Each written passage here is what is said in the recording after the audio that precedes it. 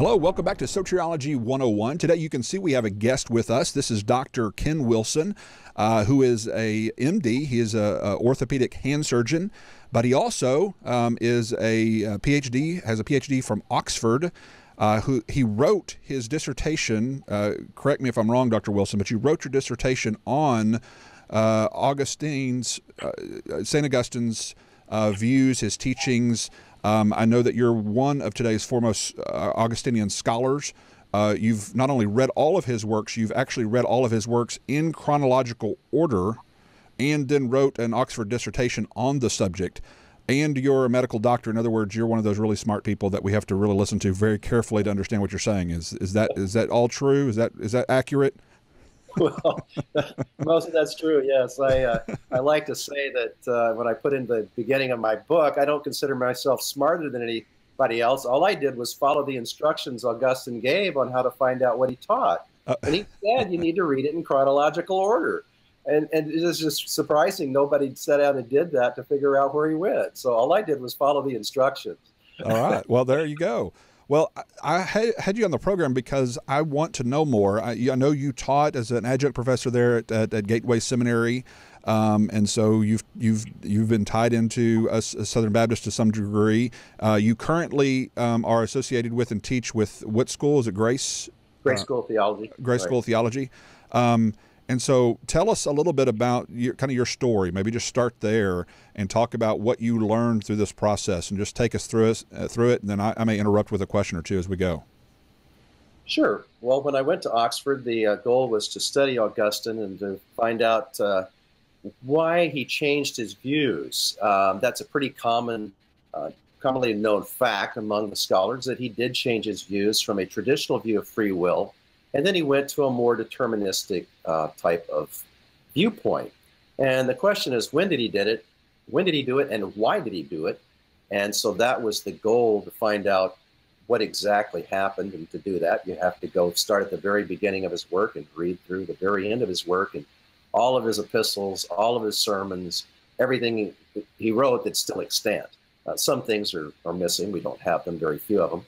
But most we have, and you have to read them in order. Okay. Well, what did you discover?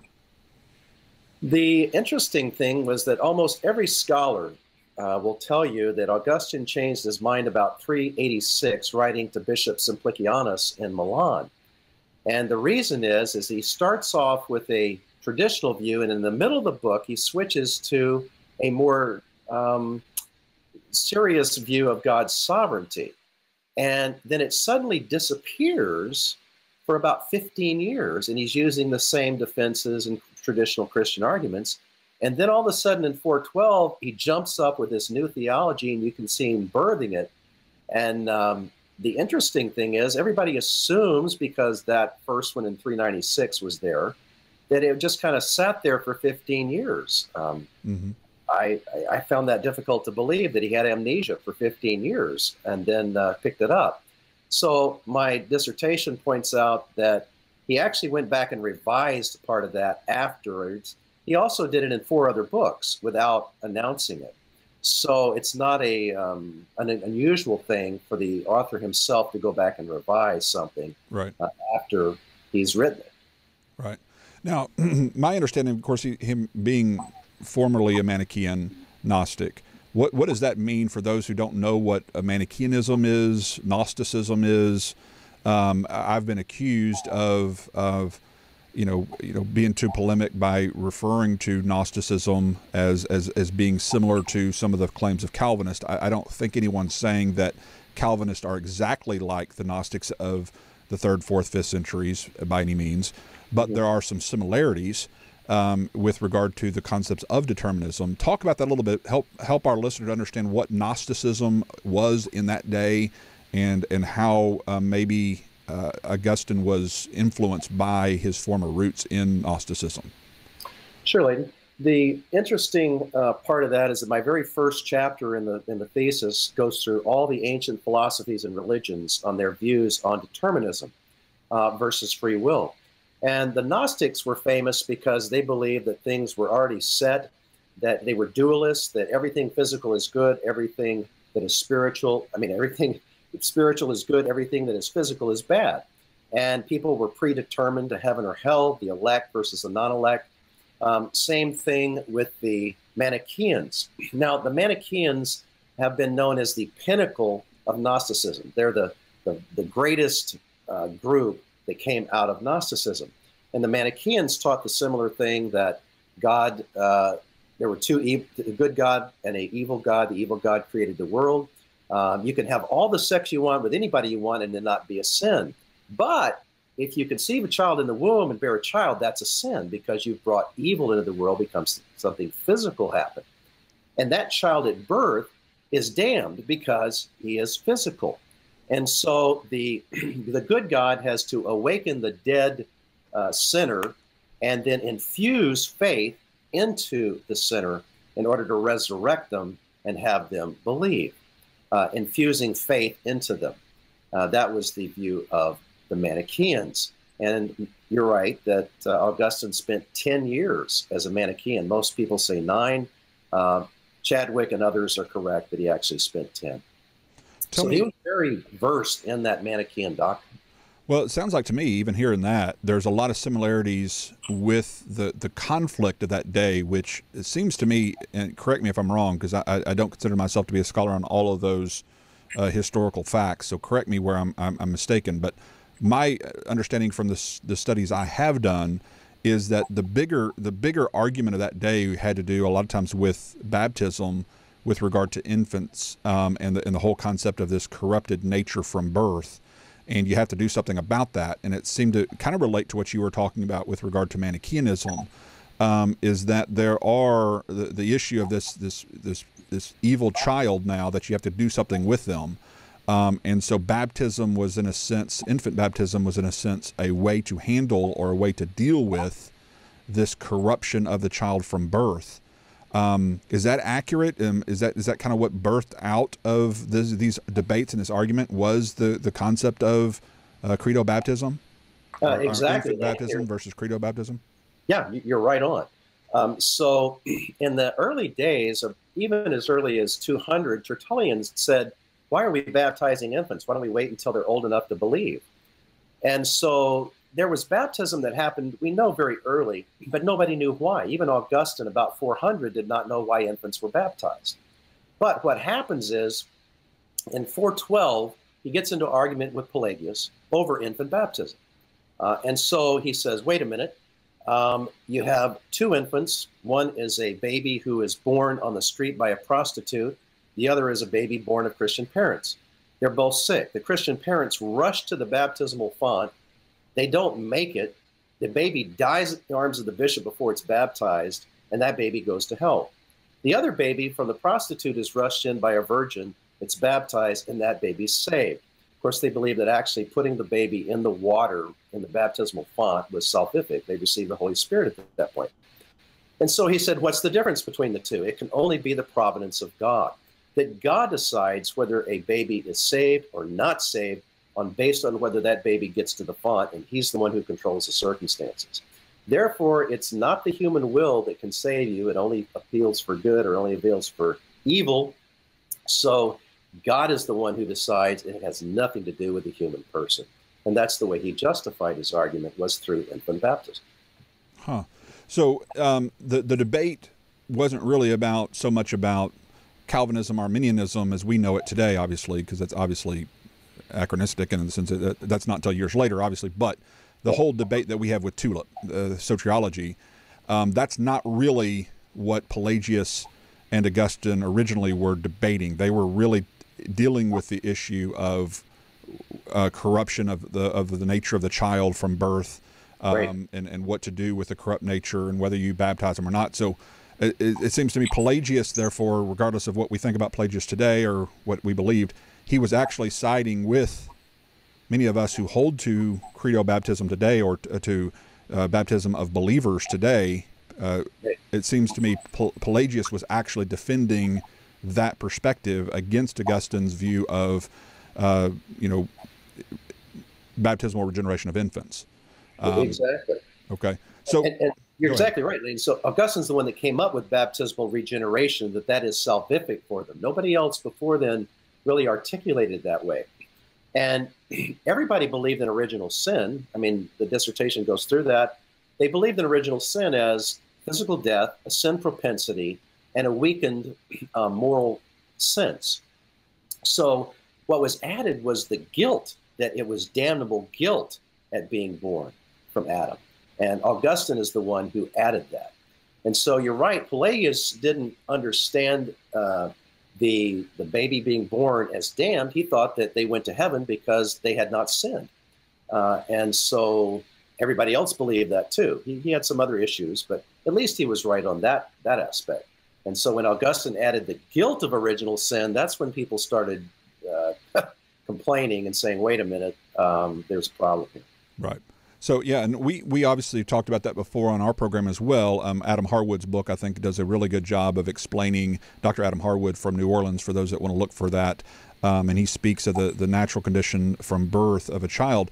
Though sin-stained, as you mentioned, under the curse of sin and the environment of sin, not guilty for the sins of our parents, as it says in Ezekiel and so many other passages, that we're not held accountable or guilty for something that our parents have done or our greatest grandparent did, but instead, as intuitively would be, I think, accepted, that we would be held guilty for our own choices, be accountable for our own decisions, not the decisions of those who've gone before us. And so Augustine, historically, is the first one to really articulate this concept of original guilt, with the concept of that we are born guilty because of what Adam does. And I've often made this argument, correct me if this is right on in the right direction here, but when a Calvinist says, or a theistic determinist, whatever you want to call the label there, when they say a man is responsible for his choices, what they really mean is that they are not able to respond willingly, but they are still culpable because of the imputed guilt of Adam. And so I've always tried to point this out because they'll use the same vocabulary but have a different dictionary. They mean something different by the word responsible or culpable than we do. So when I say a person is culpable for their sins or responsible for the sins, I actually mean they are able to give an account for their actions. They are of an age where they can give an account. They are responsible, which means they have the ability to respond willingly or unwillingly to God's appeals, and therefore they're held responsible for their choices. That's what I mean by it, and that's what most people, generally speaking, intuitively would think of the word as responsible. But yes, when an Augustinian, as taught by him later in his life, or a Calvinist says, well, no, Leighton, we believe men are responsible too. They don't mean that. What they mean is that men can't respond willingly or positively to God's offers, but they're still culpable or held guilty because of the imputed guilt from Adam's decision in the garden. Would that be an accurate assessment? Exactly, Leighton. And that's the Manichaean view. It came right out of Manichaeism. That's not a Christian view. And Augustine, with his 10 years, picked that up and brought it into Christianity to fight the Pelagians. Now, I've often argued that Pelagius is kind of become the boogeyman of the deterministic line of Christian thought. In other words, those who have kind of lined up with Augustine have done a really good job at painting all of us in the really bad light, maybe even maligning a little bit of what Pelagius himself taught. Based upon some of the readings I have from him, he does say that we need divine aid, that we need help of God, and several of his teachings. And so I've always been taught that Pelagius believed that we were born good and without any problem. We don't need any of God's help, and that we can do all these good things. But reading Pelagius, he never, at least from what I read, he never said that. And it seems as if the common practice of that day is if somebody was deemed a heretic or whatever, they would often burn you and your writings. And so much of what we have from Pelagius didn't survive. And so he seemed to become this boogeyman, almost like Hitler's a boogeyman. He's a bad character. And so like in the political world, if I can link Donald Trump to Hitler, if I can link Barack Obama to Hitler, then I can make a case, look, that guy said something that Hitler said once. He's a bad character. And we can do the same thing to Pelagius. We can say, look at what Pelagius believed. He was a bad character. And those dirty Arminians or those dirty provisionists or those Southern Baptist traditionalists, those grace guys over there, those guys are teaching things that sound a lot like what Pelagius taught Therefore, they're Pelagian, or they're semi-Pelagian, if nothing else. They're boogeymen. Could we not turn that around? I mean, legitimately, could we not, if we were practicing the same principle, could we not call them semi-Gnostics? I mean, by that same standard? I mean, oh yeah, no, that's right, Leighton, and you're exactly right on Pelagius. The writings we have do support what you said, having read them, and I point that out in my dissertation. I also show that Augustine maligned him. He was the first one to make false accusations against him. He was a polemicist and a rhetorician more than a student of Scripture. He admitted that himself to Jerome. So you have a man who's attacking Pelagius. There's a great book out called The Myth of Pelagianism by Bonner. Came out last year and discusses that whole issue. Expert, just a great book. Now, is it true that Augustine was from Africa? Yes, North Africa. North Africa, and he did not know Greek. That's correct. I remember reading something about him having a really bad experience with a Greek teacher.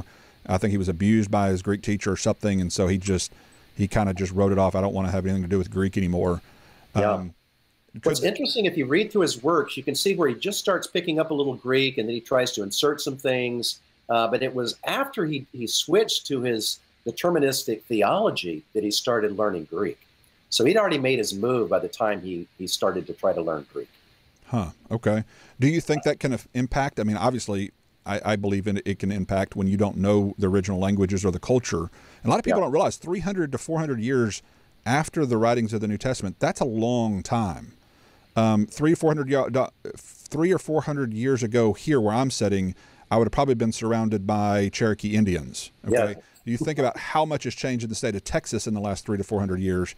Think about how much change from the time that Jesus walked the face of the earth and the apostles wrote the New Testament, and when Augustine, a former Manichaean Gnostic from North Africa who did not know Greek, came in for the very first time and, by John Calvin's own admission, taught something that was unique and new to the early church fathers.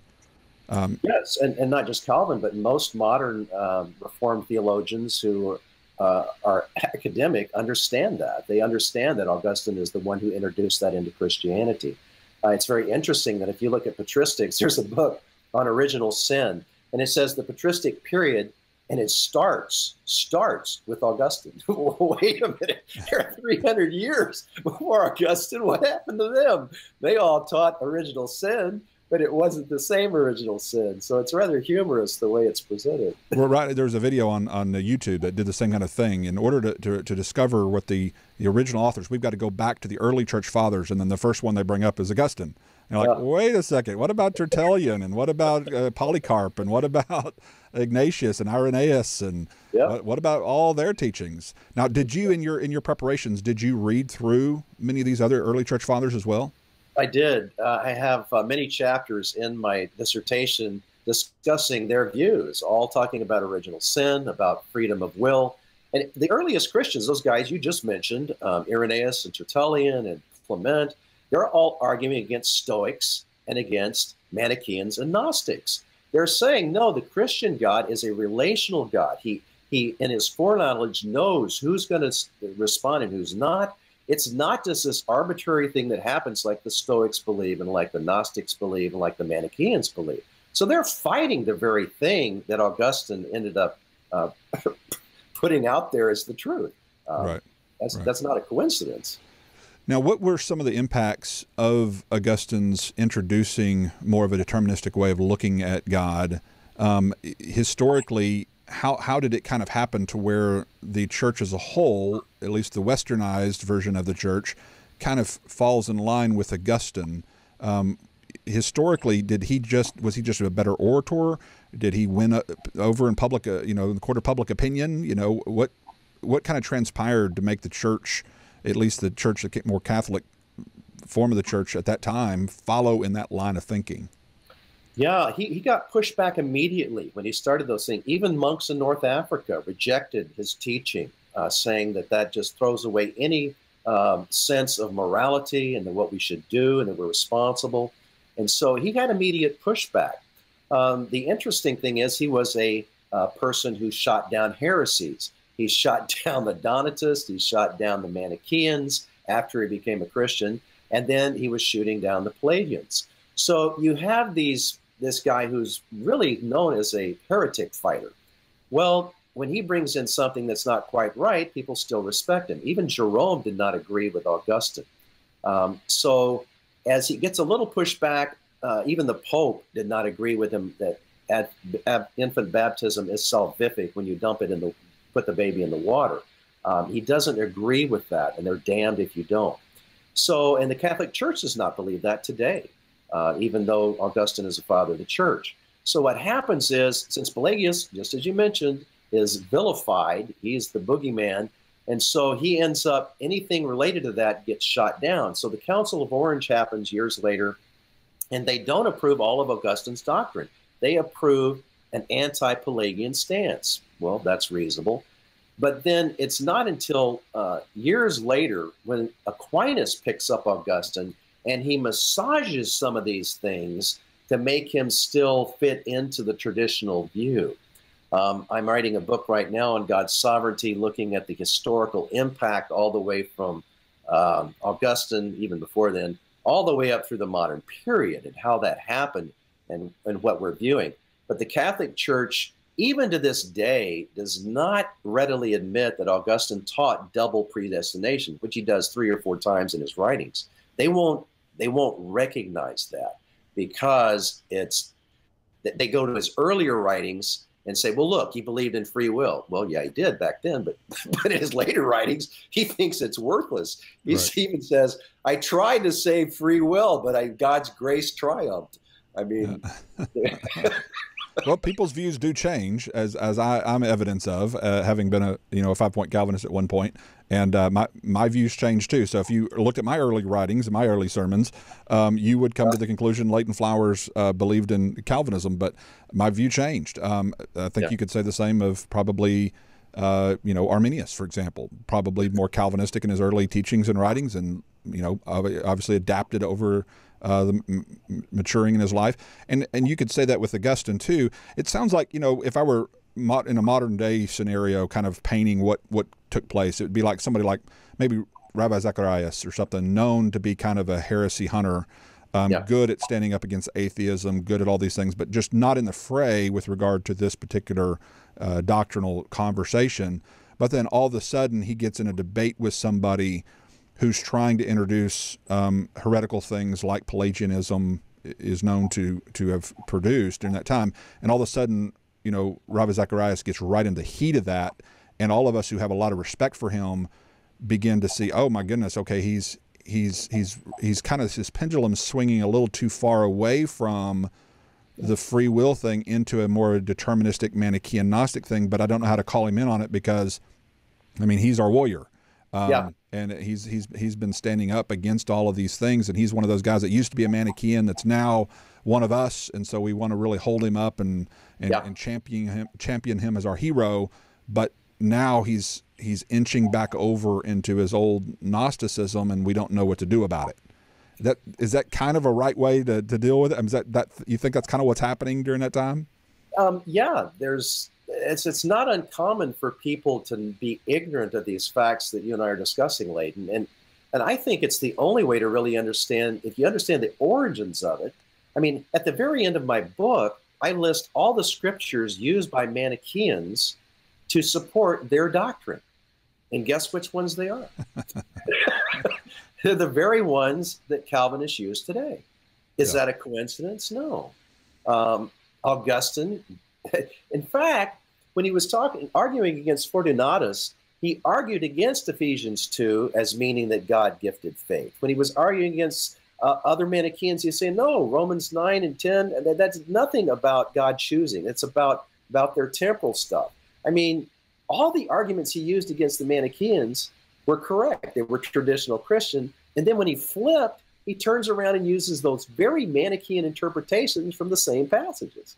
It's astonishing. It's like, wow. Where does John Chrysostom fit in the timeline there? So John is a contemporary. 400 is, I keep it simple for my students. I say 400 is about the time. Augustine, Pelagius, and Chrysostom and Jerome, they're all right in there together about that time period. Right. Because a lot of his writings, he vehemently seems to be fighting against the Gnosticism of that day, and Chrysostom is abundantly clear about standing up against what Augustine goes on to teach, it sounds like.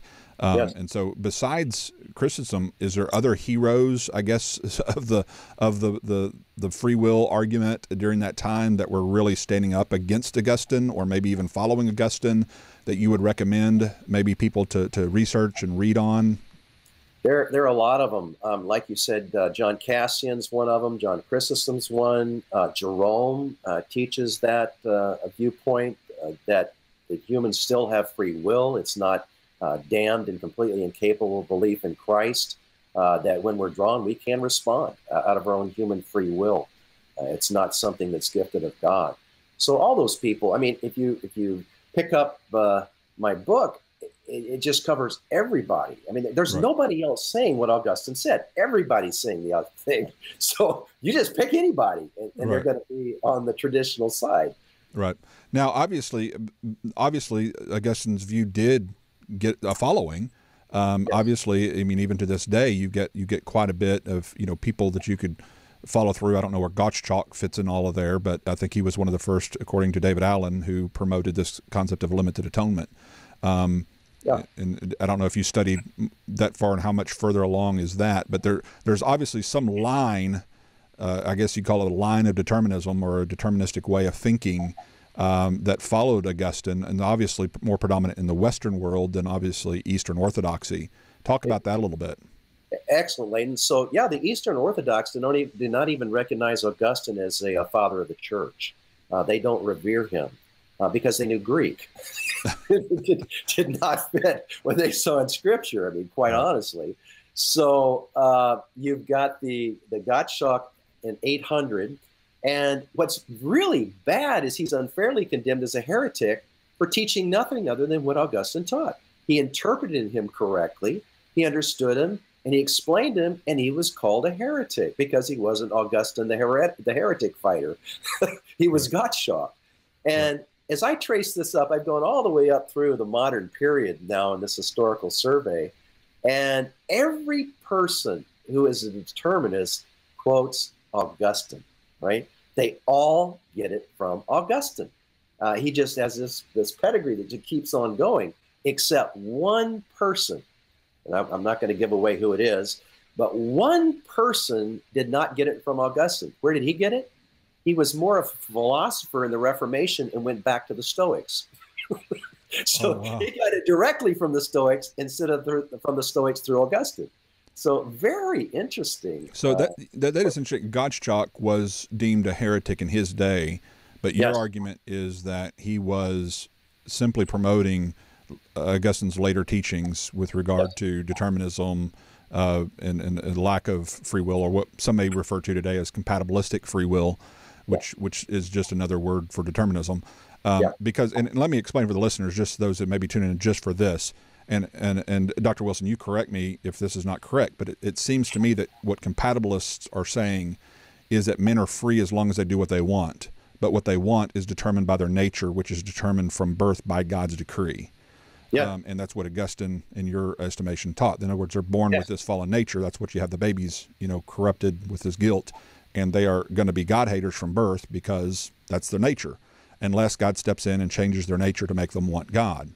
Is that oversimplifying it? No, I think that's exactly right. That's a very easy, simple way to explain it. That's true. Exactly. So when Gottschalk in 800 taught it, though, because he wasn't the famous, Augustine, the fighter, he was deemed a heretic within the church. He was flogged. He was imprisoned. I mean, we're not talking just deemed a heretic. I mean, he was punished for it. Books burned. It's like, wow. How do you do it? And so when you appeal to history as an authority, then it's really depending on which council you want to appeal to. You appeal to the Council of Orange or the Council of Dort or the Council of Nicaea or this council, that council, which is one of the reasons that we do want to appeal, obviously, to Scripture as our first and foremost authority, because no matter what view you hold to, you can find some council somewhere that probably supported whatever weird view you want to support. Exactly. Okay, so backing up a little bit to Augustinianism and kind of its introduction to the church and what they believed about God. Prior to Augustine, was there any evidence of debate? We already mentioned John Calvin. He even has a quote that I put in my book as well as in other places, where he has a quote saying that the early church fathers prior to Augustine were confused about this issue and didn't know what they were talking about, and obviously didn't get it right. So Augustine was kind of the first, I think it's Lorraine Bottner or Bettner, however you pronounce that, who is also a Calvinistic historian who admits that Augustine is the first to introduce these things. Was there any other debating among the church fathers, like between Polycarp and Irenaeus or Ignatius and other notable recognized church fathers that may have said, okay, hey, wait, look at Romans 9, guys. This is obviously teaching something about God, sovereignty over our choices. Is there any evidence of any of those types of people prior to Augustine that you're aware of? Not in the Christian circles. Everybody teaches the same thing, which is what I point out in my Oxford thesis. Where in Christianity does everybody agree? I mean, that just doesn't happen.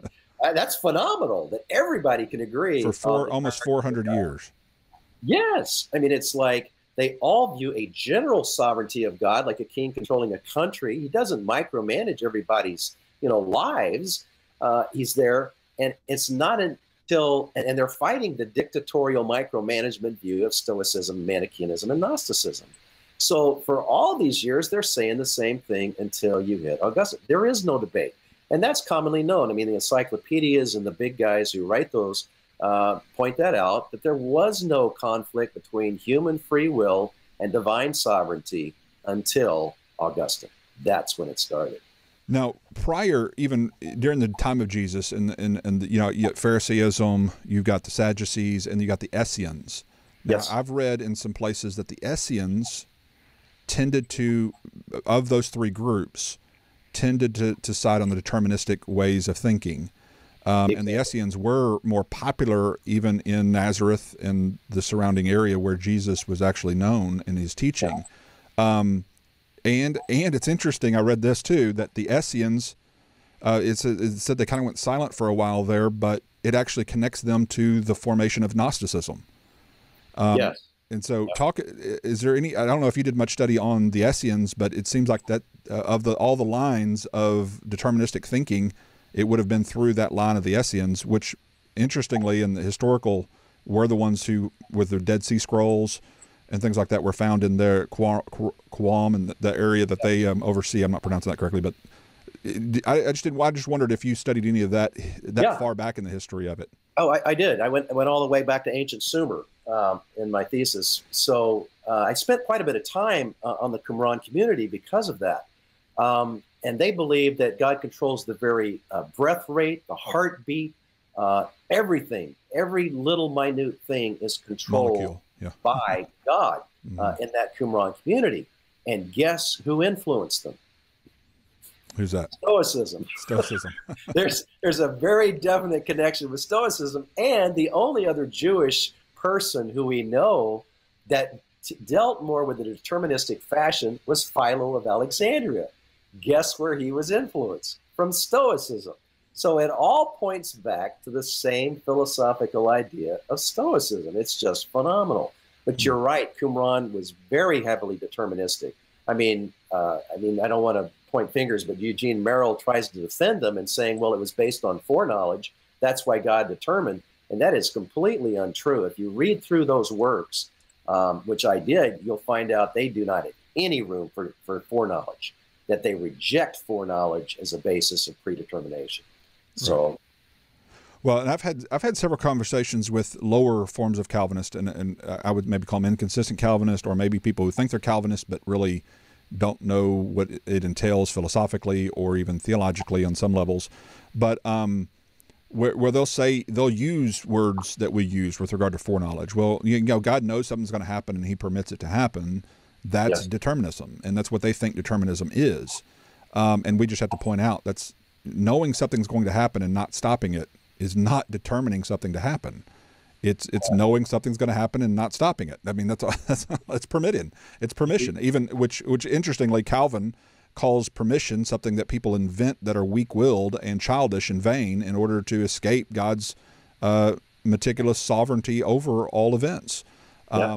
And so sometimes it seems that Calvinists today, at least many of them, are borrowing from our vocabulary or borrowing from our language to describe what they think is inevitably the same thing as this kind of this Gnosticistic form of determinism. What would you say to some of these who are trying to, in a sense, have their cake and eat it too? They want to affirm Calvinistic soteriology, but say, oh, well, we're not determinists. We're not theological determinists. What do you say to someone that kind of lands there somehow? Yeah, the debate between foreknowledge and free will and God's sovereignty was going on long before Christ. And Cicero was one that definitely influenced Augustine. And he had to reject foreknowledge in order to get there.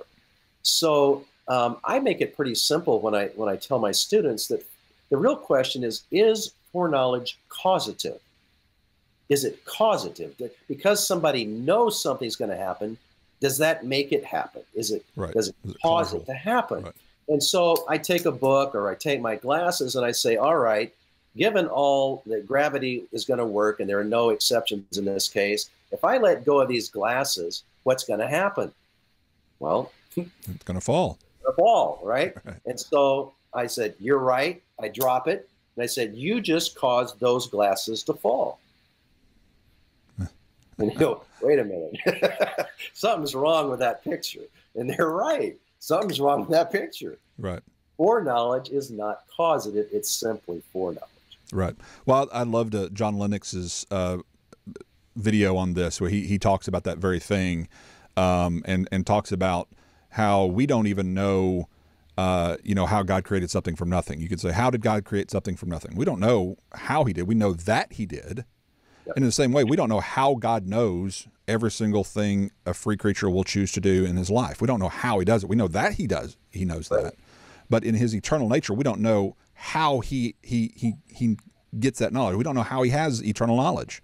But we can assume, because of our limited finite way of thinking, that because he knows something, he therefore has, quote unquote, determined it, brought it to pass, sovereignly controls it in the deterministic way of thinking. But affirming omniscience or affirming that God has knowledge of all things is distinct, very distinct from God, quote unquote, determining, bringing to pass, sovereignly decreeing all things. Exactly. And that's the distinction. That's the debate that you said has even gone long before even Christ was here on earth. It's been around forever. Very important one, Leighton. Very important to distinguish that omniscience. I like to point out that God is atemporal, optemporal, that he is living in the past, in the present, and the future, all simultaneous. There is no foreknowledge to God. I mean, that's a human anthropomorphism. It's a term we use. To think of like looking into the future, right.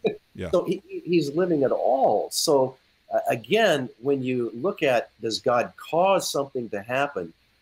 Nobody believed he caused everything to happen except the Stoics and the Gnostics and the Manichaeans, those groups. Christians, again, held to a general sovereignty, that he didn't plan every detail of the universe to happen as the way he wanted to happen. He gave freedom, that he gave, this is going to happen. I'm going to prophesy this through my prophets. This will happen. But everything else, I'm going to give some flexibility here. Right. That was the view that was held. So just because, as you said, omniscience does not imply ordaining, foreordaining, or planning everything that's going to happen. Well, I think that sometimes the mindset is, well, if I can't imagine how he does it, then it must be that he can't. And that's where I think it's a lower view of sovereignty from the Calvinistic perspective than from our perspective, because we're actually saying God's sovereign enough, or he's so powerful that he's able to bring about his plans despite the free choices of creatures. He doesn't have to control all the choices of creatures in order to bring about his plans. He can bring about his plans despite the fact that they all have free choices. And that seems to me to be a lot higher view of sovereignty than what our deterministic friends are attempting to promote. Exactly. I mean, Irenaeus made that exact argument in 180 AD. He said, I thought I was original with me. I thought I came up with that. Darn. The Gnostic God is a puny God, puny God, because he has to have everything exactly his way. And Irenaeus argues, well, wait a minute. Here's a God who's so big that he can let creatures have free will and still get exactly what he wants done. He didn't use this analogy, but I compare it to a chess player, a master chess player playing a 4-year-old. He can let that even do illegal moves, and he's still going to win the chess match. Yeah. There's no competition. And so when God does that, it's the same view. And Irenaeus makes that argument. Our God's a bigger God. Yeah. The Christian God's a bigger God. Eastern Orthodoxy. I had read, I think it was James Leo Garrett's Systematic Theology, where he makes the point that in Eastern Orthodoxy, this debate doesn't even exist hardly, which is also just, it's like that first 300 years or 400 years of church history. This debate can't be found really. Yes. And in Eastern Orthodoxy, it's almost the exact same way. You don't find this parsing of Romans 9 and back and forth and determinism, all that. But in Western Christianity, you find it all over the place. Why is that? Why is Eastern Orthodoxy, though it has its other issues, obviously every stream of Christian thought, because it's made up of human beings and sinful human beings, that's going to have its problems. But why is it that Eastern Orthodoxy, it's just like this debate or this issue almost virtually doesn't exist? Good question, Leighton. So it's because they didn't incorporate Augustine. If we took Augustine out of Western Christianity, we would not be having this debate, right? It's that simple. So they did not recognize him as a church father. They kept all the first 300 years of the teachings on who God is and the human free will and how he relates with a general sovereignty. And so there's never been a problem. They're still reading the scriptures as the earliest Christians read them. We're only in the West having trouble because we're reading them as the Manichaeans read them through Augustine. Huh. Well, what warning would you, just based upon your own studies, what students obviously listen to this. We've got a lot of people who are in school and in seminary or pastors. Of course, we've got PhDs and others who listen to the program. But what advice would you give for those who are wanting to know more, to study more? Maybe give us the name of your book for one, where they can find it, and then also other resources that would help somebody that really wants to go back and study for themselves. They want to be good Bereans in the sense of saying, hey, I'm not going to take Dr. Wilson's word for it. I want to go read all this stuff for myself. What advice would you give them? Sure. Well, my book's a good starting point. It's way too expensive, written by Morris Seebeck, published by them. It's the easy way is Wilson and then Augustine's Conversion. You remember Wilson and Augustine's Conversion, you Google that, it'll come up. Okay. But the full title is Augustine's Conversion from Traditional Free Choice to Non-Free Free Will. Non-free free will is a Stoic term. Compatibilism, in other words. Exactly. So they can start there, and that will give you, it has all the references there, so you can go back and look them all up. You can look at the original writings, and that's what I did. So that's all available. The problem is there's nothing else that's been written like this. This is the first time that's come out and this be exposed in this way in a scholarly manner. So they're going to have trouble finding other things, but if you pick that up, you're going to be able to research all you want on those references and check my references and see that I handled them fairly. Nobody's argued that I haven't handled them fairly. Right. Now, there have been some Calvinists along the way. I think Michael Horton, in one of his books, had a list of early church fathers where quotes were taken, and they were, you're nodding as if you may be aware of some of this. What's your response to some of those that do quote early church fathers? I had this trouble with James White in my debate where I quote from Clement of Rome, and he says, well, Clement speaks of the elect several times, and as if speaking of the elect automatically makes you a Calvinist. I'm not sure how that flows, but anyway, speak to that. What about those who do have lists of quotes from early church fathers that claim they're Calvinistic supporting? Well, they're not. And if you go back and actually read the entire work, you'll understand that. When you take one little snippet, you can make that say anything. But just like using the word predestination. A lot of them use predestination. That doesn't mean they're Calvinists. They understood biblical predestination. So we're incorporating our own understanding and meaning into those terms and saying, oh, well, they must be a Calvinist, when they weren't at all. And they were absolutely not. Right. If you read the whole context and not just take a little quote, there's nobody who can come away saying, well, this person was a Calvinist. You cannot find them before Augustine. Yeah. And that's been my experience. Every time I've gotten somebody sent me a link, hey, look at here, Tertullian said this. Look, he must have been a Calvinist. And of course, I've got 15 other quotes from Tertullian that obviously support free will. And I'm going, no, that must not say what they're thinking it means. Yeah, and even in first reading, sometimes the way they show it to me, it does sound like it supports Calvinism. I read it and I would go, oh my goodness, that does sound like it supports Calvinism. What is he saying? And then I'd go back and read it and find out, one, it's a translation. So every translation is an interpretation. So if you're translating something from Greek or from any other language, obviously you have some liberty as to how you translate the words. But then secondly, it's the context. And in this particular one, he was quoting, this is what's so funny about it, he was quoting from a Gnostic source in order to rebut it later in his writing. And so I was like, that was an easy one for me. I was going, he was actually citing a Gnostic source to confront it, and the guy just went silent, and he never responded to me again. So has that been your experience? It does. It was a really good point. So has that been your experience? I mean, when you get something quoted at you, you can proof text early church fathers just like you can proof text in Scripture. That people who try to make their system look like it's more robust than it really is, or more supported than it really is, when they resort to things like proof texting early church fathers, who obviously, when you read them in their context, supported the concept of libertarian free will that we hold to. What's your warning against that? I mean, what do you say to people who want to almost rewrite history in order to make their system look more palatable and believable? Well, it's definitely not fair. They're being dishonest by doing that. I spent a year doing nothing but starting with Clement of Rome in 95 AD and reading all the way through the early church fathers. But what did they have to say? At Oxford, just read them all. I mean, I was working 12 hours a day, 6 days a week, reading. So if you do that, if you're really honest about it, actually read the whole section and understand it in its context, and learn Latin, learn Greek, so you can read it and not get a translation. And then you'll see that those quotes are misrepresented. It's very simple once you understand. Now, did you ever find yourself like reading along and you did come across something that sounded like it was more deterministic leaning, or maybe a church father that sounded like they supported it, and then you had to read a little bit further? Because some people, I'm trying to put myself in the shoes of a Calvinist maybe watching this. They may think, oh, well, Dr. Wilson is biased because he's obviously wanting to support or wanting to find, because a lot of times when you're wanting to find evidence, you can go searching for that evidence, and then you just ignore the parts that don't support you. And so when you were going back as you were reading through this, did you find yourself having a bias to say, hey, I'm looking for the free will stuff, I'm just going to skip over anything that doesn't sound like it supports my view?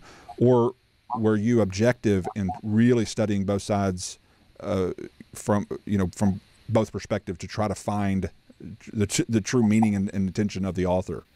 Sure, Leighton. I mean, I didn't know. When I started this, I had no clue what these guys were saying and what was going on. So it's very simple. All I did was categorize them and say, okay, I've read the whole thing. Here's what this person says. Here's what this person says, and why.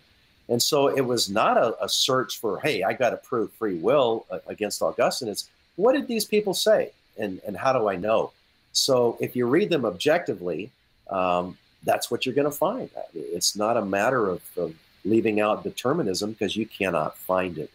It's just not there. They're fighting determinism, not promoting it. Right.